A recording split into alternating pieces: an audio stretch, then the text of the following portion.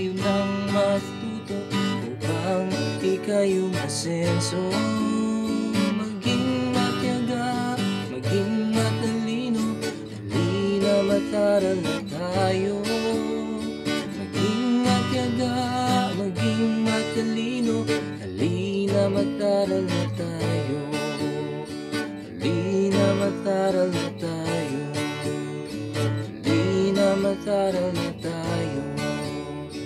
Halina, halina, halina, aral na tayo.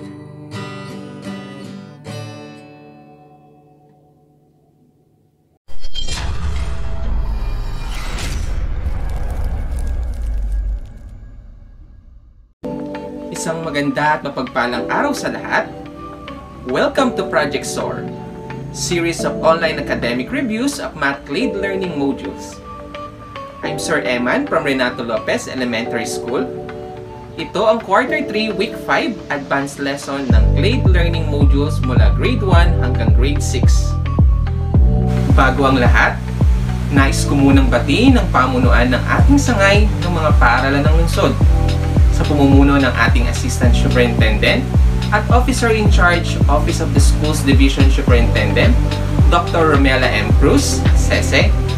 Gayon din sa ating Officer in Charge, Office of the Assistant Schools Division Superintendent, Dr. Aurelio G. Alfonso, Mrs. Emma G. Arubio, Chief Education Supervisor for School Governance and Operations Division, Dr. Aline G. Mendoza, Chief Education Supervisor of Curriculum and Implementation Division, to all Education Program Supervisors, to our EPS in Mathematics, Mr. Resty Airodelas, sa lahat ng mga Public Schools Division Supervisors, sa aming PSDS in Charge, Dr. Elizabeth Ogloriana, sa lahat po ng mga punong guro, at sa aming Teacher in Charge, Mrs. Elizabeth E. Catibog, sa mga kapwa ko Mathematics Coordinator ng iba't ibang paaralan ng lungsod, sa lahat ng mga guro, home learning partners, live viewers, at lalong-lalong na sa ating mga batang mandunong. Isang matganda at matpagpalang umaga sa lahat. Halina't manood at makinig sa ating mga math lecturers dahil dito sa Project SOAR, Math-sayang Math-aral at Math-sayang Math-tuto. Para maging updated sa lahat ng mga math video lessons, huwag kalimutang mag-subscribe sa ating official YouTube channel, ang MTM channel, at follow us to our official Facebook page, Math Team Mathematics Teachers Association of Mandaluyong. Araw na ito ay makakasama natin ang mga guro ng Renato Lopez Elementary School. Halina't samahan at sabay-sabay tayong matuto sa mga aralin simula Grade 1 hanggang Grade 6. Bago tayo magsimula sa unang aralin, ay atin munang pakinggan ang mensaheng magmumula sa aming punong guro, si Ginang Elizabeth E. Catibog. Good day mga Batang MANDunong! How are you? I hope you're okay. Today, we are going to showcase various video lessons prepared by our RLES teachers. Are you ready?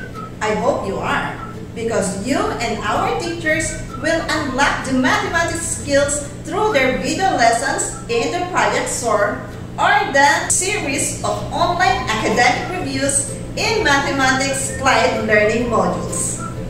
Our teachers in different grade levels will teach you exciting mathematical concepts in different video lessons.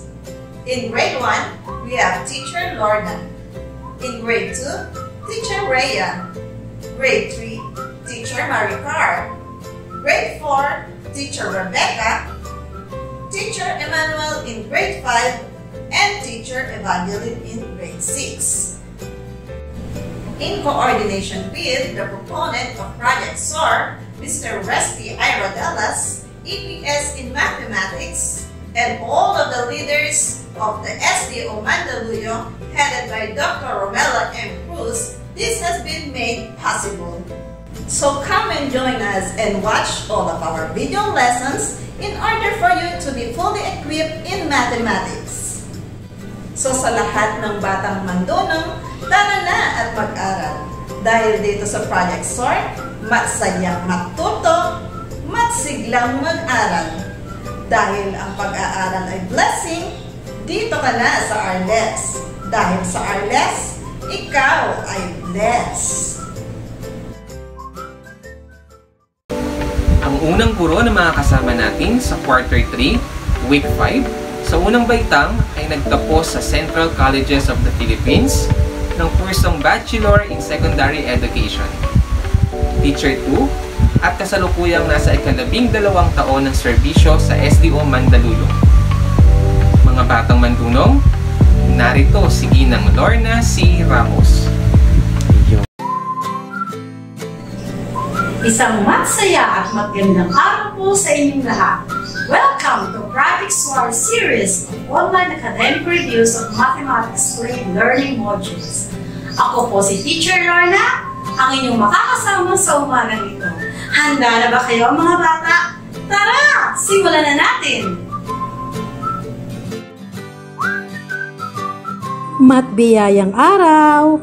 Tayo po ay nasa ika-5 linggo, ika-3 quarter ng ating asignaturang Mathematics for Grade 1. Ating pag-aaralan ang 2-dimensional objects at 3-dimensional na objects. Narito ang kasanayan sa pagkatuto. Natutukoy, nabibigyang ngalan, at nailalarawan ang 4 na pangunahing hugis: tatsulok, parisukat, parehaba, at bilog sa 2-dimensional objects at 3-dimensional na objects. Para sa ating balik-aral, ipakita ang kalahati ng larawan.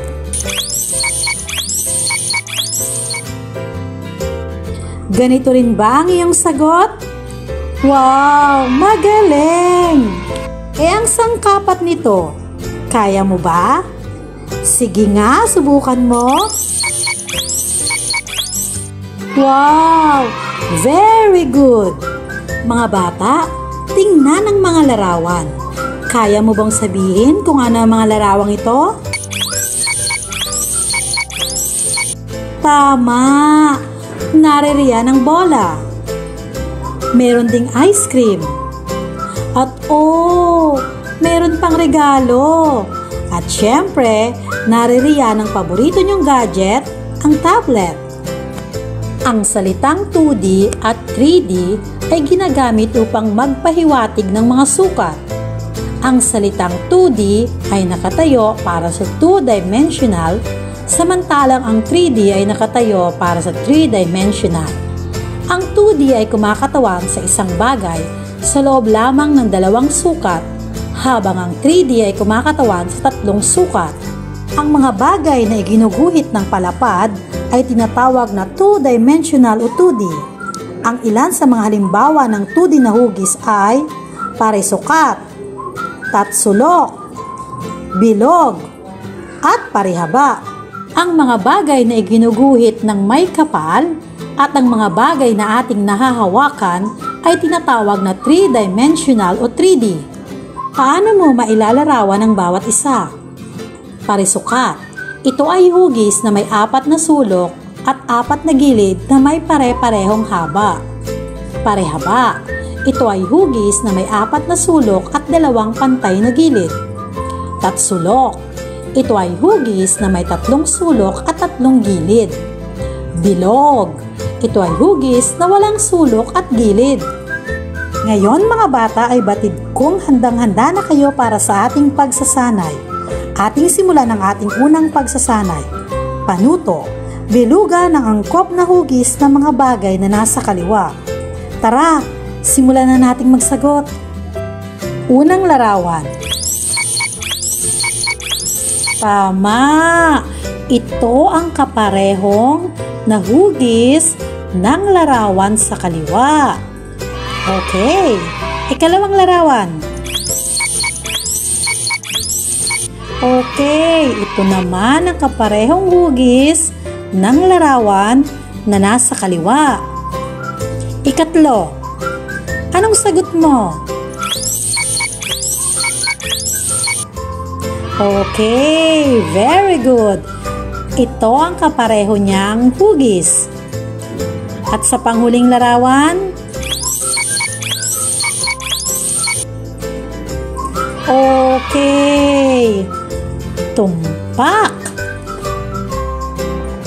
Halina mga bata, ating sagutin ay kalawang pagsasanay. Panuto, hanapin at itambal ang wastong ngalan ng mga larawan sa kaliwa. Tara, sagutin na natin. Unang larawan.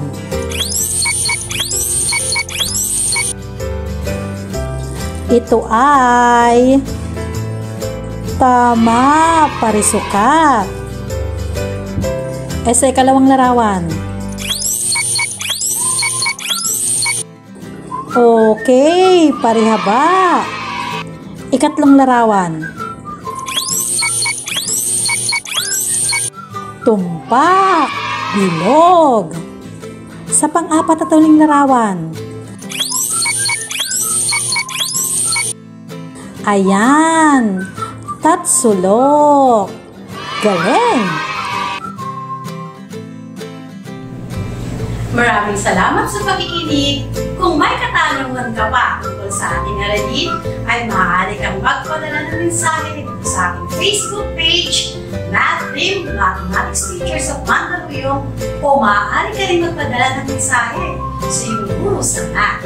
Muli, ito po si Teacher Lorna nagsasabing, Math-sayang Math-aral, tayo ng matuto. Paalam!